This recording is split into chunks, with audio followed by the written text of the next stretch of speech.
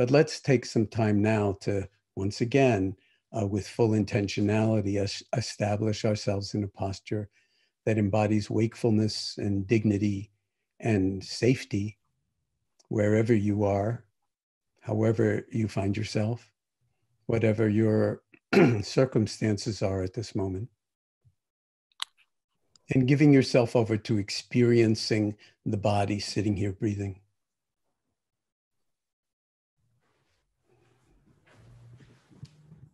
And just resting in an awareness of the breath coming into the body and the breath leaving the body.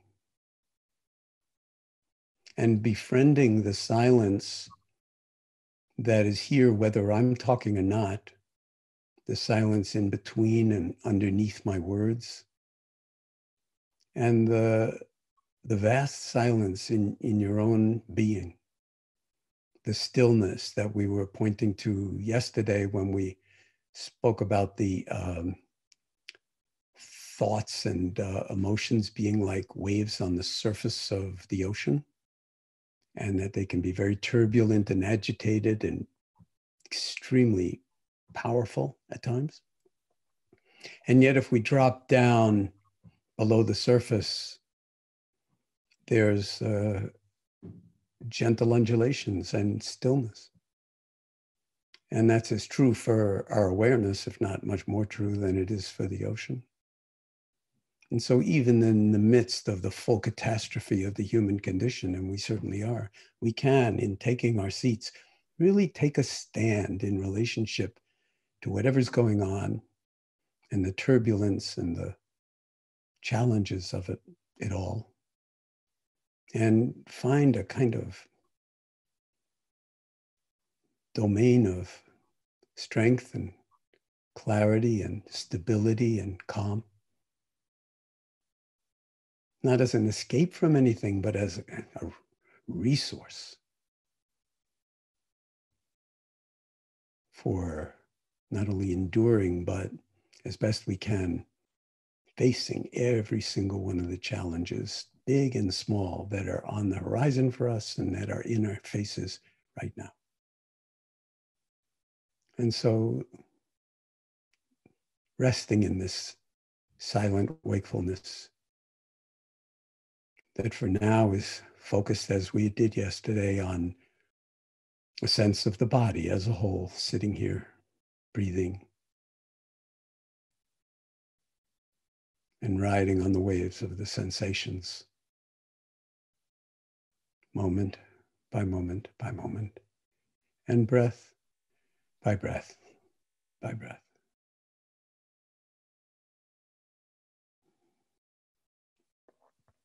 Again, eyes open is fine. Eyes closed is also fine. Whatever you find most congenial to stabilizing your attention.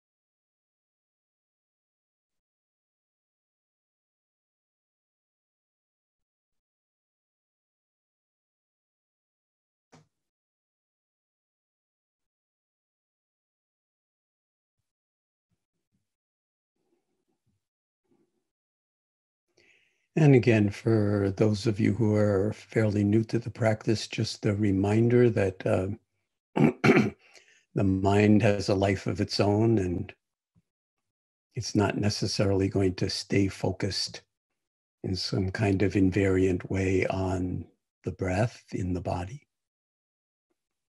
But sooner or later, it will be drawn here and there and everywhere, especially in the midst of strong emotion.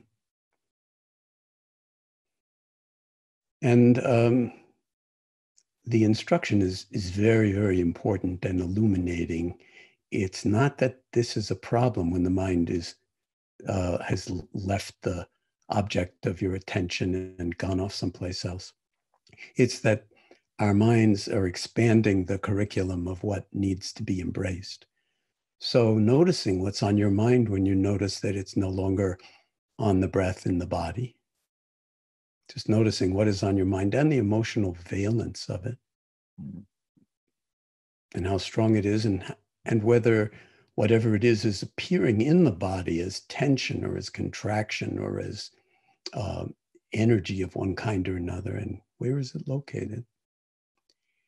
And that can all happen within a few instants. To just recognize where the mind is and how it is manifesting in the body. And then just let it be and come back to the breath sensations and featuring them once again center stage in the field of awareness. And then just like exercising a muscle might involve many, many reps, this will go on endlessly. And each time with a huge amount of patience and forbearance, you just notice what's on your mind, feel the effects that it might be having in the body, whatever they are. And then for now, just simply reestablishing yourself primarily with awareness of the body, sitting here in a dignified, erect posture, or lying down, or whatever posture you're adopting, and breathing. And this is important because it's not about the breath. We're simply using the breath to anchor and train our capacity to attend as a vehicle for something much bigger, which is to actually trust that our awareness is already holding everything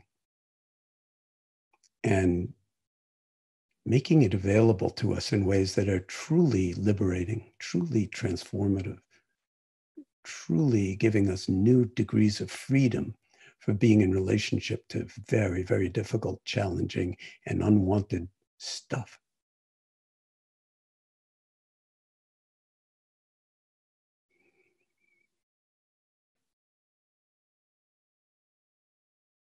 So inhabiting the space of awareness, moment by moment by moment, and at the same time using the primacy of the breath sensations and the sense of the body as a whole to anchor us in this vast dimensionality of human awareness that's already ours, so we don't have to acquire it. We just have to keep access to it as open as possible.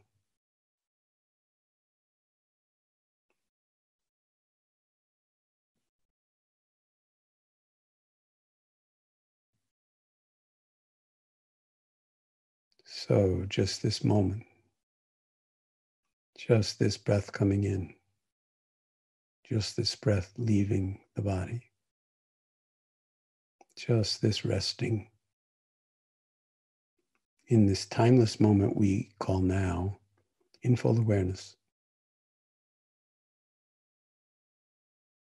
And just for now, letting go of the future, including even the next moment, and letting go of the past and everything that's come before.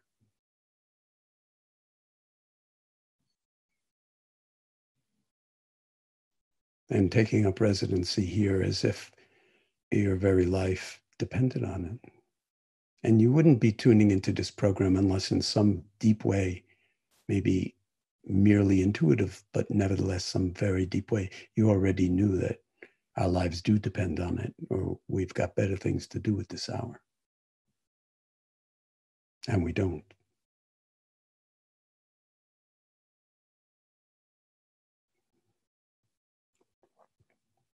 So awareness and stillness then become completely synonymous with wakefulness, with mindfulness. And for the open-hearted quality of awareness that I sometimes call heartfulness. It's all right here.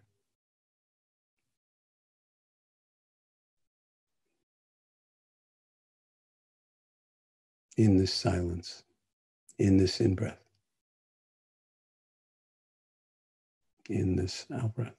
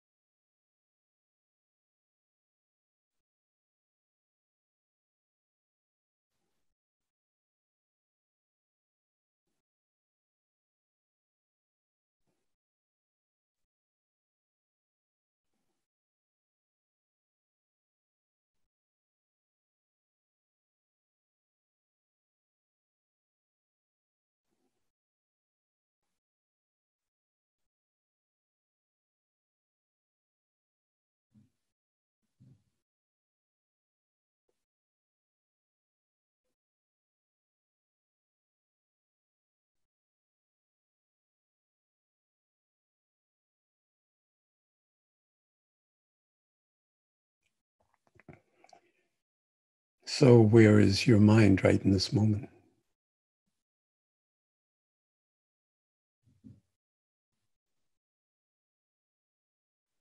How is it in the body right in this moment?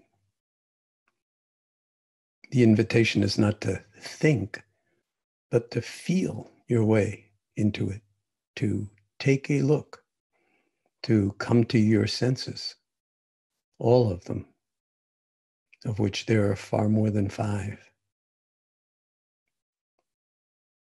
And awareness is absolutely critical for all of them to function with greatest effectiveness and efficiency. How is it in the heart? How is it in the mind? How is it in the body? Right in this moment. And knowing it not merely through thought, but non-conceptually, through the embracing of this moment in awareness.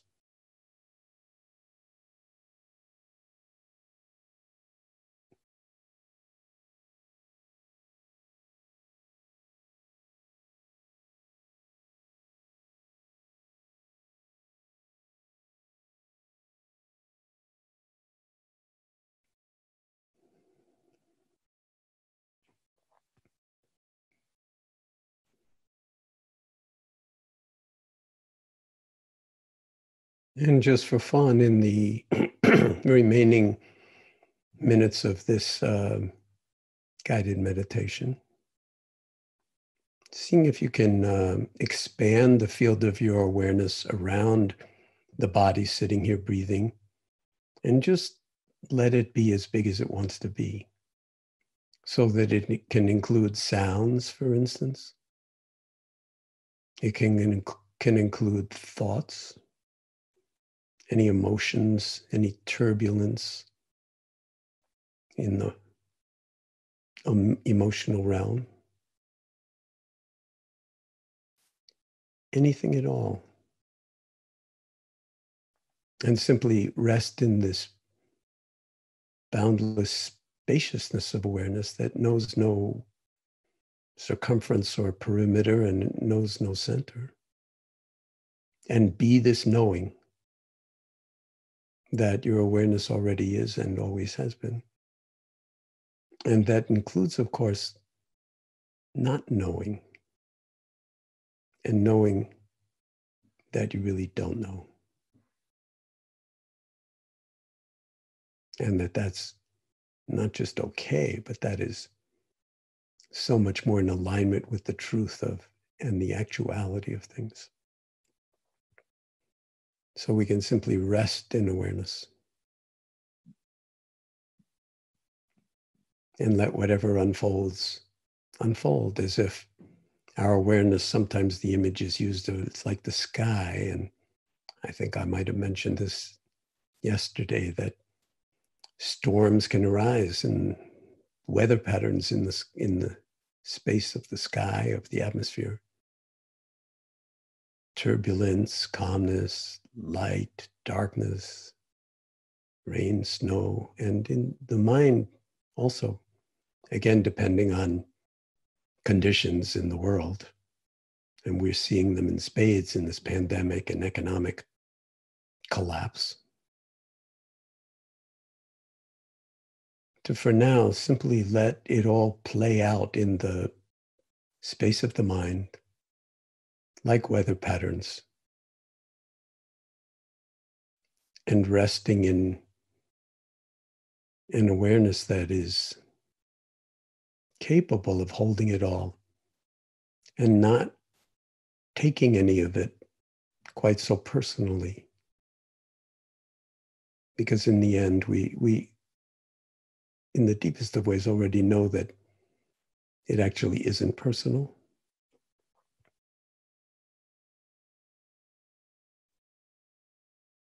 May have huge consequences for us in our individual personal lives, but it is not personal. And part of our ability to navigate it really depends on our willingness to not take personally things that aren't personal, and learn to tap deeply into this profound interior resource, perhaps the most fundamental aspect of our being human, awareness itself. And the wisdom and compassion and clarity and kindness and connectedness that it can offer us. Not simply as a refuge or protection or a place to stand for ourselves, but as a way to be in wise relationship with each other, near and far, and with the world, such as it is.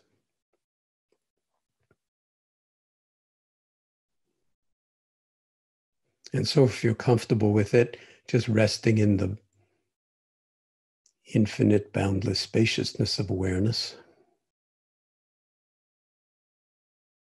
And if you feel more comfortable just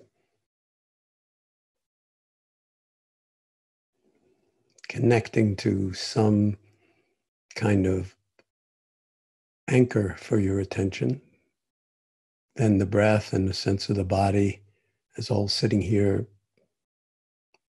couldn't be more valuable, more useful. And it turns out, guess what? It's the same awareness. Whether you're featuring a particular object of attention or whether you're simply resting in this open-hearted presencing, this choiceless awareness, as Krishnamurti calls it.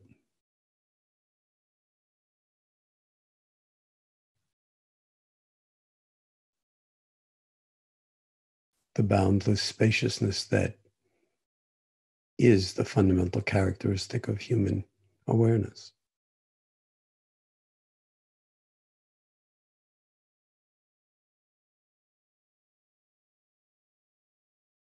And it's fundamentally so much bigger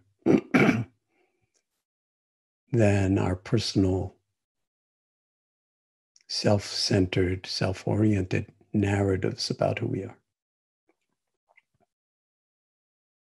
So this silent wakefulness adds a whole other dimension to how we can be in wise and emotionally intelligent a relationship to the full catastrophe of the human condition, writ large and writ small, right now, in the world we're inhabiting today, this last day of March, 2020.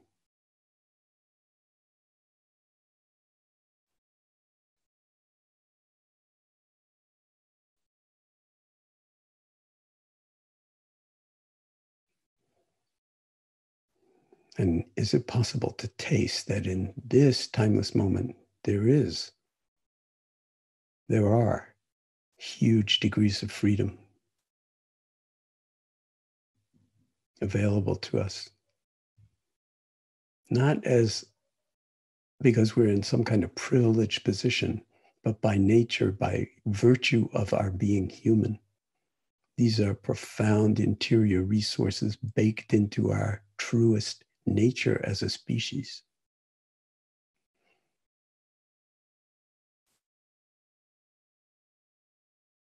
In fact, the name of our species, Homo sapiens sapiens, reflects just that. The species that is aware and is aware that it is aware.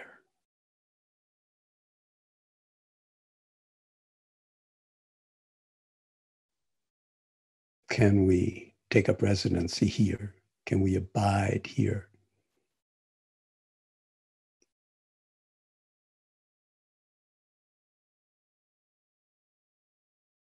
At least in this moment, with the lightest of touches.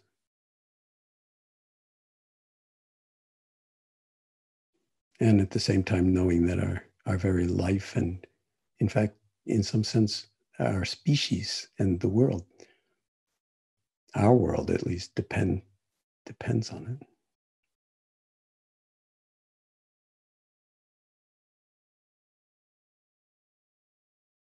And that we'll manifest that wisdom and that compassion each in our own ways. In our families, in our work, in our loves, and in our calling and our longing.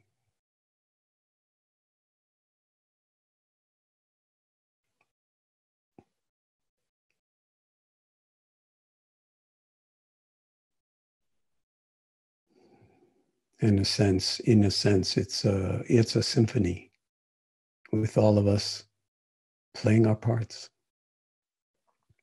Right here on this call, on this platform, on this in this Indra's net that we're all participating in.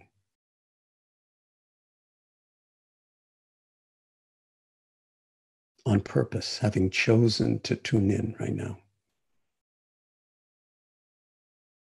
And there's wisdom in just that. That really should be acknowledged.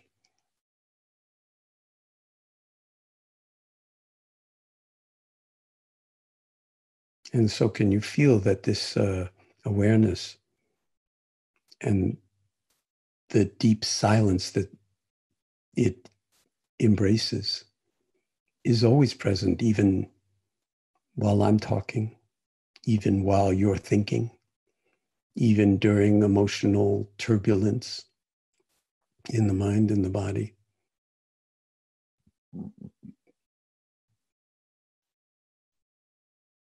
And it can become, if we exercise this muscle or engage in this love affair,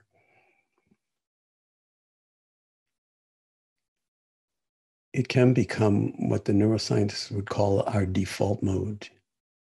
Rather than defaulting to mind wandering and mindlessness and emotional reactivity that very often rules and dominates our lives and our life decisions, we default to wakefulness. In any moment that we do it, we're already liberated, already free, and already far, far larger than our narratives about who we are and what we're either, what our failings are, what our fears are, even what our aspirations are. Our true nature, just simply so much bigger than that already. So there's no place to go, nothing to do, and no special something to attain because you're already whole, already complete, and can meet the world out of this completeness in ways that is exactly what is called for in the moment we find ourselves in now.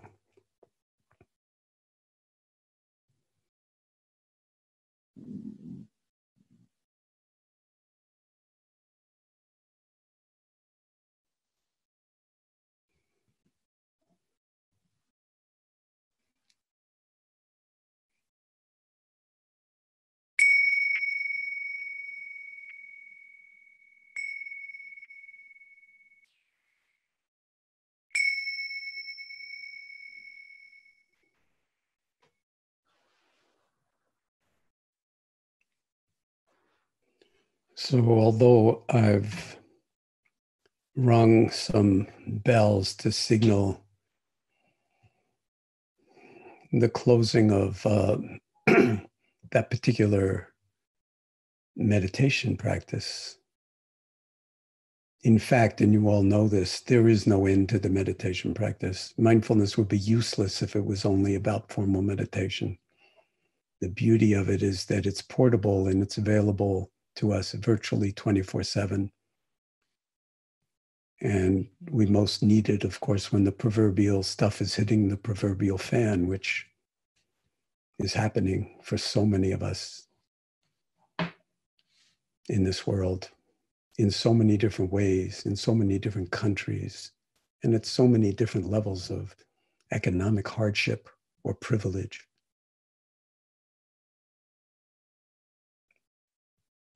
And we really do need to tap into this beyond time and space dimension that's baked into our humanity to navigate the unfolding of